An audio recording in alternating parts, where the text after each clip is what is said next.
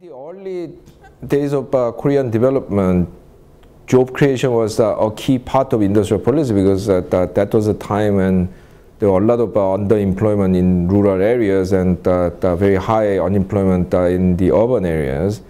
And a lot of the industrial policy was focused on creating jobs in labor-intensive industries. So that was always a key part of industrial policy.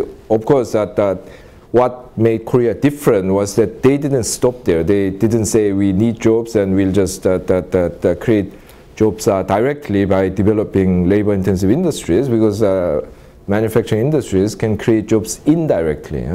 When they raise productivity and expand export and so on, they begin to buy inputs from other sectors. They generate incomes that are spent in the service sector or in the agricultural market and so on. So there's also this indirect job creation aspect, and they also in addition to creating jobs directly in the labor-intensive manufacturing sector, they also raise productivity and expanded market in more kind of high-tech sectors, which then does trickle down into the bigger economy to create a lot of indirect employment. So people often say that manufacturing technology today is such that they don't create jobs anymore, and therefore is no good for job creation. But they are ignoring this indirect job creation effect, which can be even more important than the direct impact.